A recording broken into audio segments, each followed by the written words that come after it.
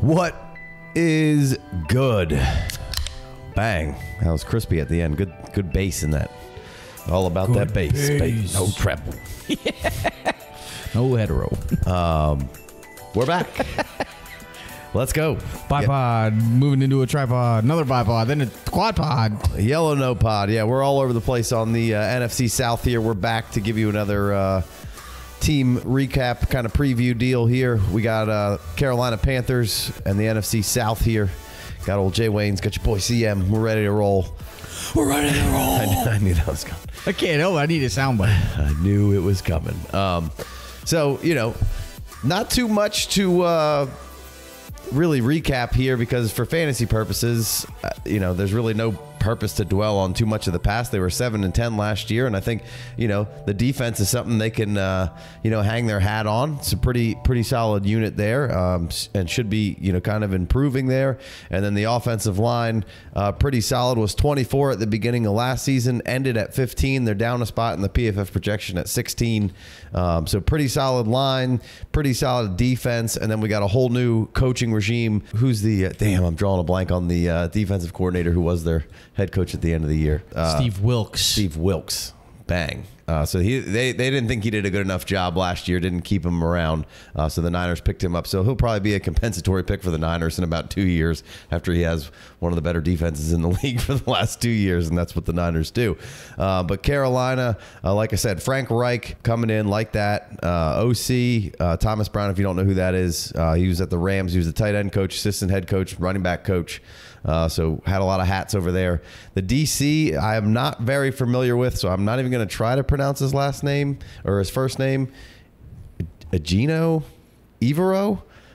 So come at me in the comments if I'm wrong. I'm sorry. I don't really know who that was. The Broncos DC from last year, and he was the Rams pass game defensive coordinator and secondary coach. Got a little experience there. They like him a whole lot. And then Deuce Staley, another noticeable name, is the assistant head coach, running backs coach, and Josh McCown is their quarterbacks coach. Parks Frazier, a guy they brought over with Frank Reich, who was a holdover in Indianapolis. He's a young and up-and-comer. Watch out for that name in the future.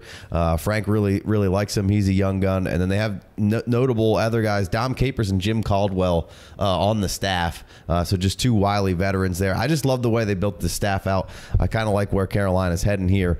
Like I said, for fantasy purposes, we don't really need to dwell on what happened last year all that much. Right. But you obviously drafted Bryce Young. And like I said, the offensive line, key to a rookie here.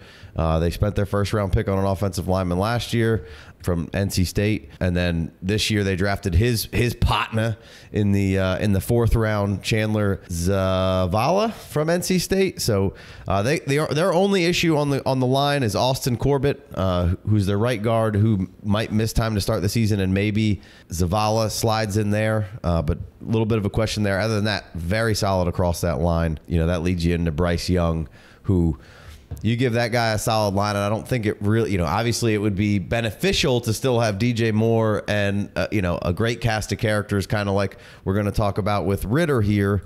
He has a nice kind of lineup there with Drake and Pitts and Bijan, but maybe not quite as fortunate here, but, obviously just worlds ahead in processing. He's the number 1 overall pick. Very intrigued with this guy. Probably, would give him the tip of the cap over Stroud right now, although lots of good love coming out with Stroud. It's no negativity from Stroud for me. I think I just like Bryce a little bit better. And if Bryce was built like your traditional quarterback, there wouldn't be any questions surrounding this guy, and people would just be salivating at the fact of Bryce Young, because everything else really seems like it's on the up and up, outside of the stature and really who he has to throw to. That cast of characters being Terrace Marshall, DJ Chark, the ghost of Adam Thielen, and then Mingo was a second-round pick for them. And then they have Hayden Hurst, Ian Thomas, Tommy Tremble in there as their tight end. So, nothing really jumps out at you. Greg likes a tight end. Yeah. And then Visca and Shai Smith hanging on, on the other part of the roster. Not sure where Visca is going to quite fit in, but Mingo, obviously coming in and they're saying building nice little chemistry with Young already, and they're excited about him. But, I guess we'll start on Bryce Young from a fantasy perspective, kind of in and out on the ADP. Like I said, it's not super fun group of guys to pass to, but I think he'll be just fine this year. And I don't think he's gonna do any damage to himself as far as market value for fantasy. I think there'll be enough of like, oh shit, and then almost not having good guys around him for anybody who has their wits about them will, probably continue to actually kind of help him a little bit as far as value goes. Now, obviously, it would really help him if, value wise, if there was a good supporting cast. But I don't think it's absolutely horrible. I still have a little faith in Terrace. But we shall see. You have Miles Sanders in there, which, that was a good free agent pickup in there. Deuce Staley, familiar with him. So we'll kind of get to all that. But right now in the FFD ADP, Bryce Young coming in at 212, QB 13. I'd say just about properly rated there. Coming below Kyler and Dak and slightly above Tua. Now, if Tua's doesn't have any question marks around him, I don't think that's a question. Tua over Bryce right now. CJ Stroud, then the next quarterback at 15 at 308. So what are your thoughts on Bryce as far as value and looking towards the future with him? Are you in, out, indifferent? I like the prospect, and in a rookie draft, if you're stuck at 1-3 and you can't move up to 1-2 or 1-1 in the Superflex, then I'm down to take Bryce right there. That reflected in the ADPs over Stroud. In terms of a startup, I haven't taken him too many times. I think I did maybe take some third-round Bryce Young, if that happens. The second-round Bryce 212, pump the brakes, 3-1. Yeah, exactly. All in. Exactly. It's a bummer that they had to move DJ Moore in part of that deal, but it's part of the whole complete rebuild, and they should have probably a pretty decent pick next year. They can bring in some help. They did kind of probably overpay Miles Sanders. I think. I don't know. He got like 3 times as much money as Swift, which makes the Eagles, Howie Roseman, look like a G to replace at a third of the price. But they needed to do something, and right. I think that's I think it's a really good pickup for them and where they're going and what they're going to be doing. I think for this first at least year. I don't think you're going to ask Bryce to do a terrible amount. Like I said, you can hang your hat on that defense a little bit, I think.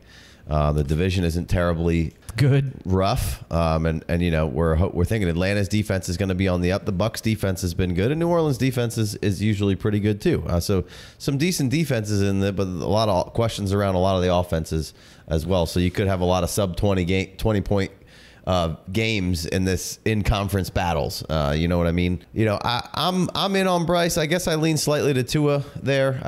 For what you saw, you're getting the discount with the injury because it's unknown. But what you saw from last year was, there was potential MVP level play from Tua and fantasy points galore. And the supporting cast is awesome, and the play calling and the system is awesome.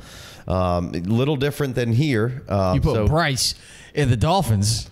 Probably, it probably would take a minute, but it would probably be fine. I feel like all of that lineage is just like system quarterbacks. Like it doesn't even matter. The Kyle Shanahan can win with any quarterback. You know what I mean? As soon as Tua got in there and it was lights out and everybody. In week 2, we had a 50-point game. The Tua apologists had to come out and kind of say sorry a little bit. Some of them held strong, and then they were like, "See, I told you," and playing the old injury game. Well, that's the only game that you can play with Tua right now. But yeah, I mean, in the startup, Bryce, in the rookie draft, I'll take Bryce all day. In the startup, I'm a little more weary of going with Bryce. I'd rather have Tua, and probably would be okay with skipping and maybe going with somebody like Daniel Jones a little later if I wanted a quarterback that early, and then waiting around maybe for the likes of Goff and Russell, Russ and that little bit later, Geno kind of territory. But I'm not going to begrudge you, and I don't think you can go wrong. I think his value is going to stay just fine, and I think for a year or two you'll have a window here to kind of choose your own adventure with what you want to do with Bryce Young there. Reich is going to come in here and call plays to start the whole year off here, and we'll see how long it takes. He wants to give the play calling to Thomas Brown there, the OC, and they kind of have 2 different systems Brown coming from that Ram system, which is a lot of 11 personnel, which is, basically 3 wide receivers.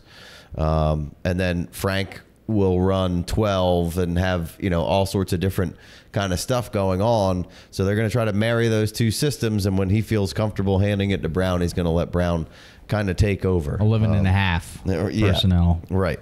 So that'll be kind of all things to monitor and keep in the back of your mind as you're figuring out Bryce and what to do with him. Yeah, I don't think they have 2 tight ends or 3 wide receivers to send out there. So this is all something new. So Bryce could, there, like I said, the system isn't great around him, and if he struggles a little bit early, don't be surprised. He's a rookie, and this is, it's not like he came into a steady organization with a nice hierarchy of everything. They're trying to build something, and Bryce is going to be a huge cog in that wheel. And Josh McCown has been praised as a great coach, so I think he's in good hands with Reich and McCown and the system. So like Bryce, don't necessarily love him. You'd take Bryce over Gibbs in the rookie draft? Yeah. In this Superflex rookie draft, I think. In most cases, I would. Yeah. In most cases. Are you down to trade down? I'm okay with it if I'm in a little bit of I got quarterbacks and I'm winning and I'm kind of ready in the win now mode. I'd be fine with trading down. At the same time, I don't think you can really go wrong, because if you have 4 quarterbacks, you can kind of, or even 5, let's say Purdy's on your roster and you could control the quarterback market. I don't think that's ever really a bad idea. So I don't think you're in a bad position either way there. If you're in a complete rebuild, I could see, you could say trade down too and get the more assets. But the quarterback is always, going to be semi-tough to trade for, especially without giving up another quarterback. So I'm with you. Most cases, I'd go Bryce in the startup there, and probably take Bryce over Stroud in the rookie draft. And yeah. So, all right. Well, let's get off of Bryce there. Let's shift over to Miles Sanders. We would normally go to maybe the cast of characters supporting that Young's going to throw to, but since that's not as fun and sexy, basically Miles Sanders, let's go to Miles Sanders here. Big D, I know, big proponent of him. We've been, as a show, a pretty big proponent of him. Basically coming down to what we all just said. It's a whole bunch of a little bit uncertainty. We're going to kind of get our feet under the ground. We have a pretty good offensive line. Why not? Let's establish this with Miles Sanders. Deuce Staley has a real strong background with Miles Sanders from his Philly days. So those things I think can mesh right up.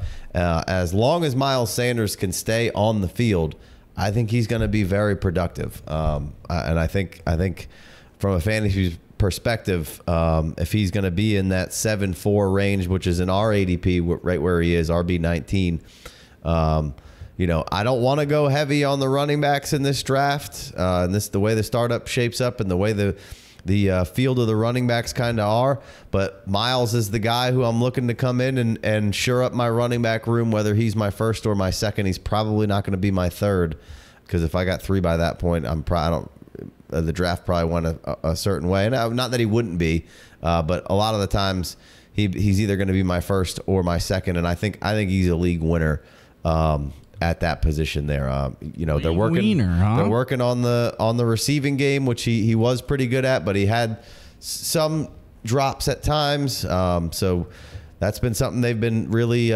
getting to work on often and early with Deuce reportedly. And, I think I don't think Miles Sanders is there if Deuce Staley didn't like what he saw and didn't put the vote of confidence or get in Frank Reich's ear and say, hey, if we need a guy, this is our guy.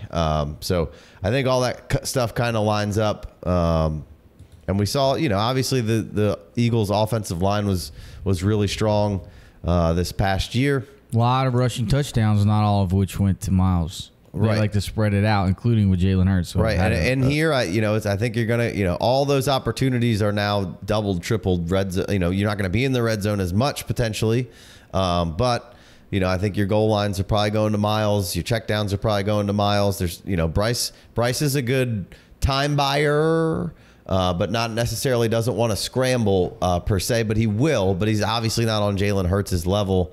And I don't think threw it a lot to Gibbs. It's not too dissimilar from Alabama in the sense that the best weapon that he has on offense is probably the running back. Yeah. So he utilized Gibbs a lot in college, threw it to him a lot.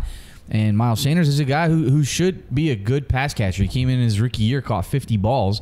We haven't seen that since. He really plummeted to his low last year with 20 receptions because Hurts is, these Russian quarterbacks, they don't need to dump it down. They'll just take off for 5. Which Bryce prefers, I think, to a buy time elude and dump it down and find the spot. Sure, and that will behoove him because I think it's a successful year for Bryce Young if he can play 17 games. That's really the biggest question mark is, can he endure an NFL season at his size? Can he get rid of the ball? Can he not take the hits? Can he slide? Can he be as smart as he possibly can be, take advantage of the NFL rules to not get hurt? And if he can make it out unscathed, I think him and Miles Sanders, if they're both healthy, their value probably is increased. Now, Miles is a little old, 26 years old, probably never going up in ADP. Interesting discussion of the guys around him. He does seem pretty locked in. 4 years, $25 million. Yeah, I'm sure there's an out there somewhere, but whatever. I think you're getting at least 2 years from Miles here, unless there's an injury or whatever. That's the little bit of conundrum kind of with Miles Sanders. And depending on how you like to go about your draft, you could be drafting value-based and then trading for your assets, or coming into this spot, you may only have one running back or none running backs, and then I'm okay with leaning towards Miles Sanders. He may even be a little higher in our ADP than he is in some of the others, because I know Big D has no problem taking him in the 6th. We can check the sleeper ADP kind of all day long. So, we've talked a lot about this group that's kind of below him: the Terrys, the Godwins, the Flowers, the Hollywoods, the Dotsons, the Deontays. So, we like all those guys. I guess I would, in a vacuum, lean towards those guys. So he's 74 in sleepers ADP, 76 an hour. So right around. Who were the guys you wanted? Oh, it was just that normal group of Terry, Godwin, Flowers, Brown, Dotson. All those guys over Miles? I would say in a vacuum, yes. But when you're drafting, you're desperate for a running back right there. Hey, I played this a certain way. I like my team. I got no problem taking Miles Sanders there. Yeah. Big D always takes him before I would be ready to, but and I'm with you. I think a decent chunk of these players, Swift or Miles Sanders. Miles, all day. That's not even a question. Just because you don't like the Eagles, how they use a running back. Well, I just like they got run, like they have Gainwell still, they have Penny, they have Swift, they have Hurts. Boston Scott's still on the team, I believe, and it's just, you got Miles Sanders is going to be the dude. I mean, I got to take, that's why I want him at that point. That's why I probably, Swift, I love the player, but I can't take him there. I'm taking all those other guys that I know have a role and what it is. Swift was awesome, per touch and, when he has the ball in his hands, he's a good player. And if you watch the tape, it was actually objectively bad. Whatever. Bad comment. It's ridiculous. It's like, no, it wasn't. He's like one of the more efficient players in the league, which I don't even care about efficiency. But if you do watch him, but his points per touch popping off were awesome. Points per touch. He's a good player with the ball in his hands, working him into space. I just, and was playing a little banged up. For sure. With all those guys around him, I know all those guys have a pretty defined role, and Miles Sanders is going to be that dude. What about Joe Mixon? Chuba, basically. I think I'm leaning Miles Sanders there again because I know P-Ron's out of there, but I think some of those P-Ron touches are going to go elsewhere, and I mean, I think Mixon can be flat at times. He's a bit of a liability off the field, and they have a really good offense kind of surrounding him, which is is a plus for Mixon, but also is like, hey, the Panthers may need to lean on Sanders a little more. Mixon, I don't know how much the Bengals will lean on him game to game. Those AFC North games, they can get, and I just have a hard time. I like Mixon. Some people's answer, I'm sure, is probably Mixon all day. Last year, it would have been Mixon all day for me. Just the knucklehead, is, and just. I'm pumping I like Mixon where he is below those other guys and below Miles Sanders. Definitely taking Mixon over Swift, but give me Miles. And you're gonna take Miles after both Dameon Pierce and J.K. Dobbins? Damian Pierce, I can get behind. J.K.'s been waxing and waning a little bit for me right now, because it just all of a sudden he's on the pup right now, and he hasn't been at any of the camps at all, and maybe there's a holdout, maybe there, I don't really know what's happening, and just now I felt like I was trying to sleuth around and find some. It sounds like he's having another little procedure, which there's just a lot.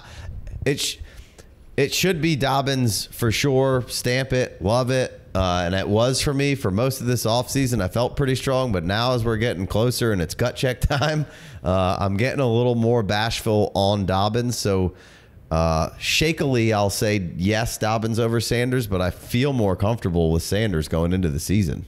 Dobbins is only 24, so you're getting a little bit of a age reduction, but I mean, serious knee issues, and I don't know what the hell is going on. It seems unclear now. Melvin Gordon's, signed over to the Ravens, and I don't know if that's really an indictment on Dobbins, but could just be like, hey, Gus has been injured, Dobbins has been injured, Justice Hill's been injured. We're going to shore this up, and we're going to give Melgo incentive contract. Yeah, that's worth up to $3.1 million, but the base is probably super low, so. They're just. I like that everybody on Twitter, as soon as any other fucking team gets another running back in their stable because it was like a little unsure or a little, not unsteady. Well, if they like that guy, then they wouldn't ever pick this guy up. And it's like, well, if they like Damian Pierce, they never would have picked Devin Singletary up. I'm like, what? Who else do they have? Like, and then you guys don't like running backs because they get injured. It's such a wild fucking conversation. Twitter is the biggest bunch of bullshit out there. It's wild. Yeah. Like just all these dudes that get away with the shit that they say out there. Like, it's crazy. I know that that's kind of what it's for, but it's for misinformation, Casey. If this regime didn't draft and freedom of speech, this guy, and this is they're clearly scared of this guy because they're bringing in this guy, and it's like maybe they are, maybe they aren't. I don't really know, but the certainty in which you're talking with is outrageous. So. And for anyone upset about us hating on Twitter, maybe you should get off Twitter. I don't know who's possibly upset about that. Oh, people get mad that we throw shade. Yeah, well, which I thought that's what people liked, but yeah. Well, the best accounts on Twitter throw the most shade and that's all it is. Talk the most fucking condescendingly, and which is which I guess we should just start doing. So whatever. Anyway, Miles Sanders, I'm pretty much all in right now, and Twitter does have. Great. I'm on Twitter for the news and information that you can. You just kind of have to filter some of it out, but you can't help but catch stray grenades from the bullshit that just infuriates me. So, and I used to be mad at the people, or I used to be mad at like guys like Skip Bayless, but it's more the fucking people. You fucking idiots, stop watching that bullshit.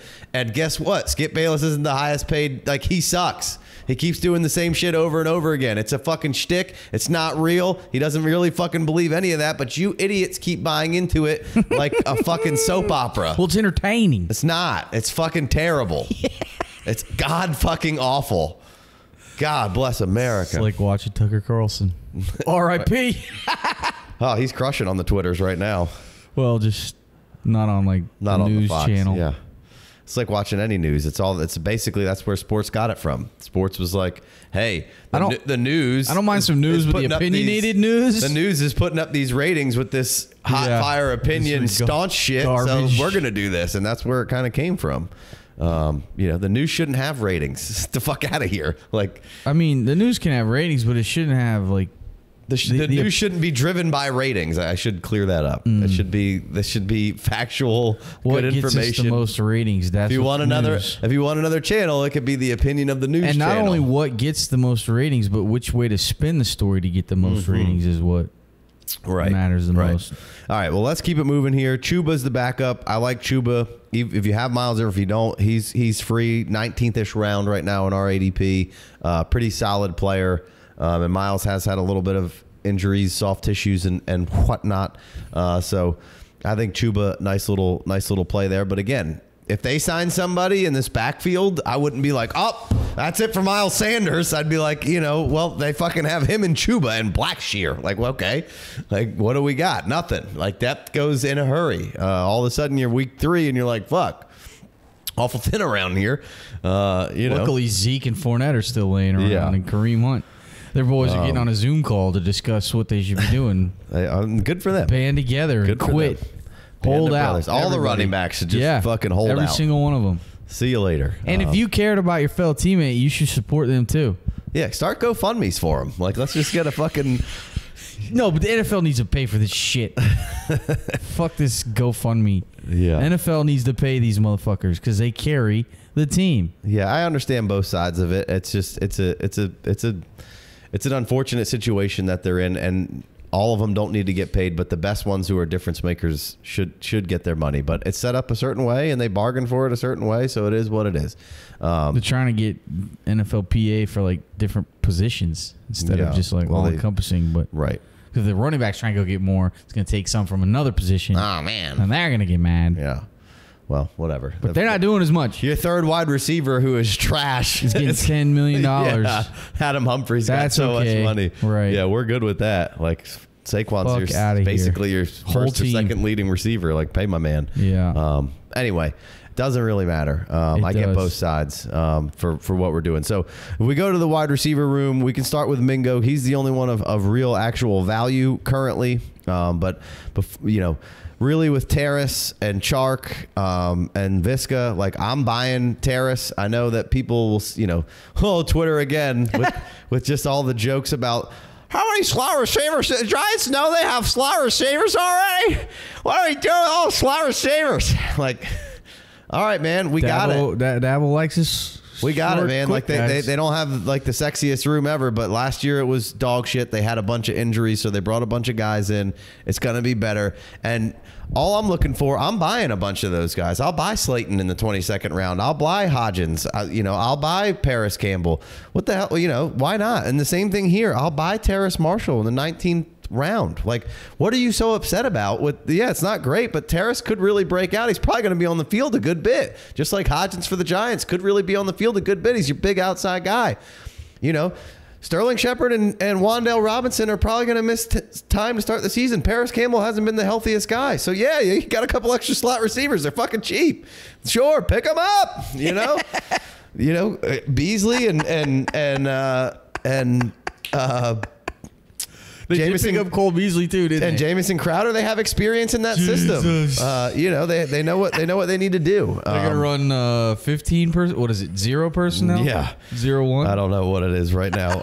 But anyway, so Terrace, the Carolina Panthers are sort of in the same vein with Chark and Terrace with me with the Texans and the Giants, where it's not sexy and maybe it's not fun, but if you're bitching about rostering any of those guys who are absolutely free right now, who could turn into something like, way back in the day when me and Big Co started playing FFPCs, Javonte Adams, I picked him up in like the 17th round, picked up Robert Woods in the 17th round, picked up a bunch of dudes who were late, who changed teams or didn't come out right away and got in the 17th round. And I know it's not fun and I know it's not sexy, but any of these guys who have potential starting roles could come out and either score points and be a part of your lineup or quick scoop and trade or turn into something fucking awesome. So I'm not really sure what you're upset about. Those guys seem like good dice rolls. It's up in the air. It's got to go to somebody. Terrace Marshall, 19-1 all day long. Chark, 18-5 all day long. The ghost of Adam Thielen. I'm a little less intrigued with that. But 20.2. I feel like he's probably going to lead the team in targets. I don't know if he will. But we shall see. Who are you betting? I would probably bet on Terrace. Terrace going to lead the team in targets? Breakout season, Terrace Marshall, I think potentially. Baby. Mostly because Terrace and Chark could play outside, and where's Mingo going to play? Like, where's Thielen going to play? An old guy probably needs to be an old guy like Thielen probably needs to occupy your slot. And if he's occupying the slot, what are you doing with Visca and Mingo? And, we can get into Mingo a little bit here. Coming in at 11.2 ADP for Mingo. And now he did play outside a good portion of his career. So he's at 90%, 83%, 85% for the first 3 years at Ole Miss, and then 51% in the slot this past year. Now, I know that was because of some injuries at Ole Miss, but once you kind of saw that happen, he was 38.8% in the slot in 22. And weeks 8 through 13, he was, in the slot 40 or more snaps a ton. And during that time, he was career led in yak per reception, yak per route run, and yak all career bests through there. And I know he played the first chunk of that season out wide, which is why the slot number isn't up higher, because they had some tight end injuries and they had some other injuries. He even played in line 10% in 22. So they were kind of moving him all around, getting the best out of him. And his ADOT has always been pretty good, but this year tied with the ADOT, 14.4, career high, and was still playing half the season in the slot. So, you know, able to do kind of both things. He's a big kind of physical guy. He does have some down the field speed. The drop percentage was way down this year for Mingo, and a second round pick. So he's got the capital. So, you know, Mingo seems like he could be a versatile figure. Visca kind of in the same role. So those guys, and then Terrace and Chark seem like they could be your outside guys. Chark could be your field stretcher. Terrace could be, we know Terrace could play inside and out. So you have some versatility kind of all through that lineup. They're kind of high on Terrace. He's been getting a little bit of love. So he seems like he could be the 1A out there for the most snaps, lead the team in snaps this year. Shit, Hayden Hurst could be the guy who leads this team in catches, you know? I haven't been fucking with Hurst, but he could be that easy, soft, middle of the field. He's 35. He's just a wily veteran out there, you know. He's at ADP 19.5. So, and I haven't been fucking with him at all, but you know, that could be a nice little late round pickup if you're looking for, you know, some tight end production. And he's first in line. It's like I said, him, Ian Thomas, and Tommy Tremble. So, you know, who's a rookie quarterback's best friend? You know, tight end can certainly be that guy. Soft, little intermediate, middle of the field targets.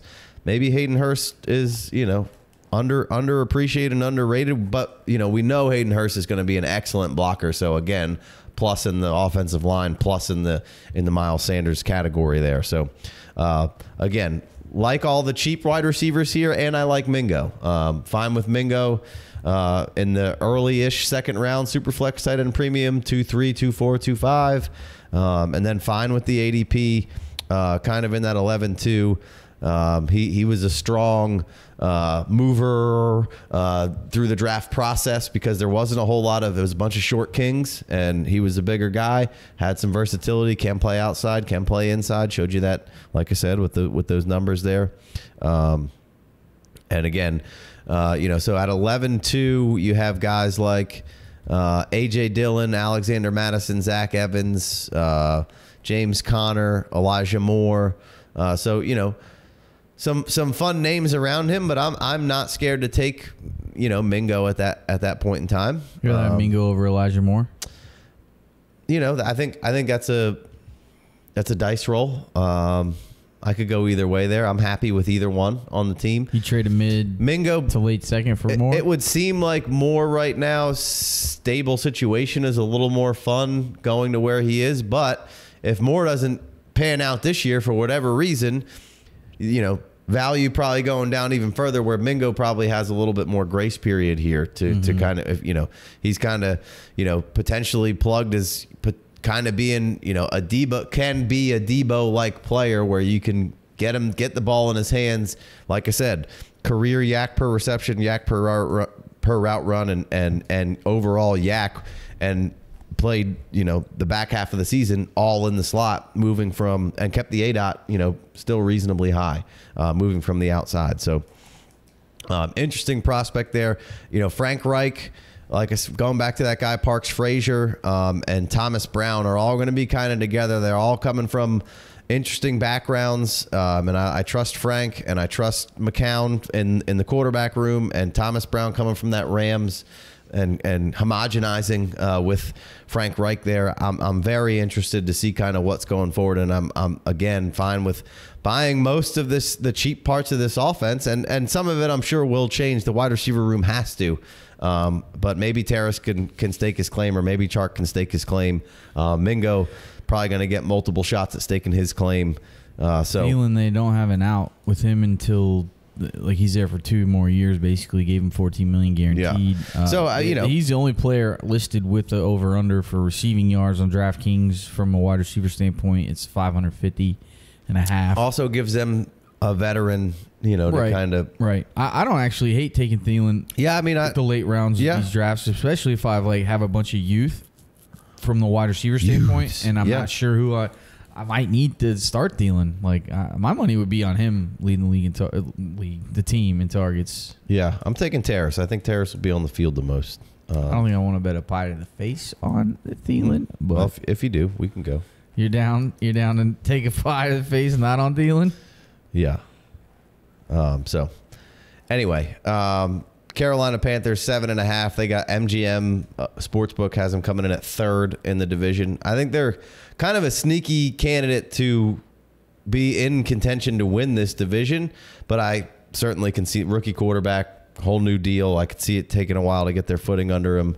Finished strong last year, but like I said, that's not really all that relevant. But good defense, wonky division. So I think third is properly rated at 7.5. I'd say, I'm fine. I'd go right at that. I could say 7 or 8. I could go kind of ride that line in between there. But dark horse to potentially surprise and be the winner of this division if they can get some decent play out of the wide receiver core, and Young,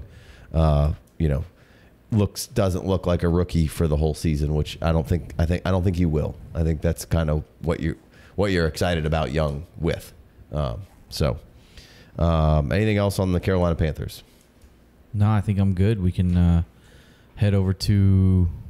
We're gonna do the Falcons. You got that with we got Falcons KJ. with KJ, the fantasy tech, and then we got the quad pod for the Saints Bucks. So. And then we got the AFC side of all this stuff on Patreon. We'll be doing the AFC South here in a week or two, and then finishing up with the AFC West over there, and then the NFC West maybe for you goons out there for the public. But maybe we'll switch that up because we got a bunch of West guys over here. So maybe we'll do the West in private and hit you with the AFC.